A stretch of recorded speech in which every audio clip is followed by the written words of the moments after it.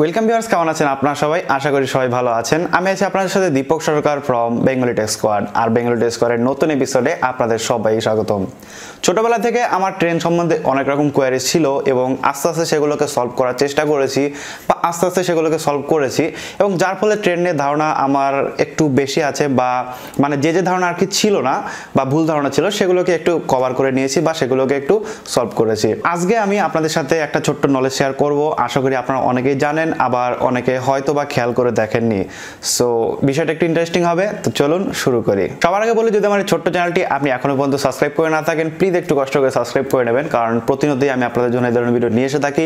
যদি চ্যানেলটি সাবস্ক্রাইব করা থাকে তাহলে কোনো ভিডিও আপনার মিস হবে না এবং প্রত্যেক ভিডিওর নোটিফিকেশন আপনি সবার আগে পেয়ে যাবেন। যদি কোনো স্টেশনে যান এবং স্টেশনে যাওয়ার পরে যদি সেই স্টেশনে কোনো ট্রেন দাঁড়িয়ে থাকে, ইভেন আপনি যদি সেই টাইমে কোনো ফ্লাইওভারের উপর দাঁড়িয়ে থাকেন বা যার উপর দিয়ে আপনি লাইন পারাপার করেন, তো তার উপর যদি দাঁড়িয়ে থাকেন এবং সেইখান থেকে যদি ট্রেনটা দেখেন বা টপ ভিউটা বা উপরের ভিউটা যদি আপনি দেখেন, তো সেক্ষেত্রে হয়তো আপনি দেখতে পাবেন যে ট্রেনের ওপরে প্রত্যেকটা কম্পার্টমেন্টের ওপরে কিন্তু চারকোনা বা চৌকো টাইপের কিছু একটা জিনিস থাকে, লাইক দিস যে ছবিটা আপনারা দেখতে পাচ্ছেন সেরকম। তো আজকে আমি আপনাদের সাথে এইটাই আলোচনা করবো যে এইটা কেন থাকে। তো মেন কথায় যদি আসি, তাহলে এক কথায় যেটা হবে সেটা হচ্ছে একটা ভেন্টিলেটর। আমরা ঘরে দেখতে পাই, ঘরে যদি আপনি ওপরের দিকে তাকান দেয়ালের উপরে, সেক্ষেত্রে প্রত্যেক ঘরে কিন্তু ভেন্টিলেটর রাখা থাকে বা ভেন্টিলেটর থাকে এবং সেগুলো ওপরের দিকে থাকে। সেরকমই ট্রেনেরও এটা ভেন্টিলেটর এবং এটা কিন্তু ওপরের দিকে থাকে। এই জিনিসটা কিন্তু একটু মজার জিনিস এবং এই জিনিসটা পুরোটাই ফিজিক্সের উপর বেস্ট করে। অর্থাৎ আপনারা সবাই জানেন বা আমরা সবাই জানি, বা ফিজিক্সে যদি আপনার কিছুটা ধারণা থাকে, তো সেক্ষেত্রে আপনি জানেন যে আমাদের লাইফটা বা আমাদের যে ওয়ার্ল্ডটা বা আমাদের আর্থটা কিন্তু ফিজিক্সের উপর বেস্ট করে চলছে। যে বিজ্ঞান, এই বিজ্ঞানটা কিন্তু আমরা উল্টাতে পারবো না, বা যেটা একদম ধ্রুব সত্য কথা সেটা কিন্তু আমরা উল্টাতে পারবো না। হয়তো পারবো, কিন্তু সেটা আমাদের কাছে অনেকটা কঠিন হয়ে দাঁড়াবে। নর্মালি আমরা কি জানি, আমরা অনেক ছোটবেলায় বইয়ে পড়েছি বা এখনো জানি যে গরম বাতাস সবসময় ওপরের দিকে যায়।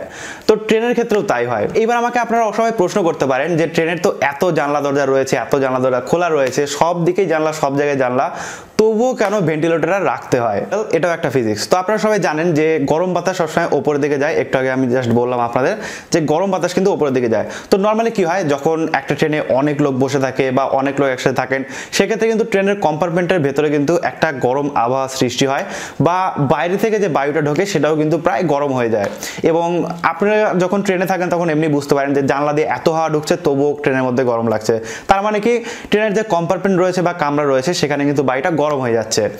এইবার কথা হলো, ট্রেন যখন চলছে, তো চলার সময় কিন্তু জানলা দিয়ে বাইরের বাতাসগুলো ঢুকছে, ভেতরের বাতাস কিন্তু বাইরে যাচ্ছে না। বা যখন ট্রেন দাঁড়াচ্ছে বা দাঁড়ানোর সময় তখন একমাত্র বেরোতে পারছে, নচেত কিন্তু যেসব যখন ট্রেনটা চলছে তখন কিন্তু বাইরের বাতাসটা ভেতরের দিকে ঢুকছে এবং সেখানে স্কোপটা কিন্তু অনেক কম ভেতরে বাতাস বাইরে যাওয়ার। সো এই একটা উদাহরণ। এর কারণ হচ্ছে যে যত গরম বাতাস রয়েছে সব ওপর দিকে যায় এবং যার ফলে কিন্তু এইভাবে কিন্তু রিসাইকেল হয়ে আমাদের যে বৃষ্টি হয় সেরকম। কারণ পুকুর বা নদী বা সমুদ্রের জল গরম হয়, দেন ওপরের দিকে যায়, ওপরে গিয়ে মেঘ হয়, মেঘ থেকে বৃষ্টি হয়, এবার রিসাইকেল হচ্ছে। ঠিক এরকমই যখন ট্রেনের কামরার মধ্যে বাতাস গরম হয়ে যাচ্ছে তখন ওপর দিকে যাওয়ার চেষ্টা করছে যে বাতাস সেটা, এবং তার ফলেই কিন্তু এই যে ভেন্টিলেটর সেটা ইউজ করা হয় এবং সেই বাতাস ভেন্টিলেটর দিয়ে বেরোয়, বেরিয়ে গিয়ে ওপরে যে চারকোনা দেখেন ওইখান দিয়ে চারপাশ দিয়ে বেরিয়ে যায়।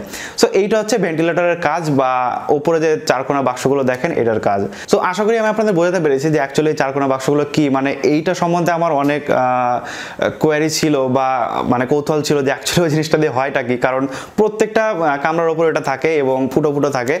সো আশা করি ভিডিওটা আপনাদের ভালো লেগেছে। ভালো লাগলে অবশ্যই একটা লাইক করবেন আর অবশ্যই শেয়ার করে দেবেন আপনার বন্ধুদের সাথে, যাতে তারা এই বিষয়গুলো জানতে পারে এবং এই বিষয়গুলো শিখতে পারে। আর আপনি যদি আমার চ্যানেলে নতুন হয়ে থাকেন তাহলে অবশ্যই চ্যানেলটিকে সাবস্ক্রাইব করে নেবেন একটু দয়া করে, কারণ আপনাদের ভালোবাসা পেলে তবেই আমি আস্তে আস্তে উঠতে পারবো বা আস্তে আস্তে ভিডিও বানানোর মোটিভেশনটা পাবো। ভিডিওটি কেমন লাগলো জানাতে ভুলবেন না কমেন্টে। থ্যাংক ইউ সো মাচ পুরো ভিডিও দেখার জন্য। আর আপনার মনে কি প্রশ্ন আছে সেটা আমাকে অবশ্যই কমেন্টে জানাবেন, আমি আপনাদের চেষ্টা করবো নেক্সট ভিডিওতে সেটা সলভ করার। বাই।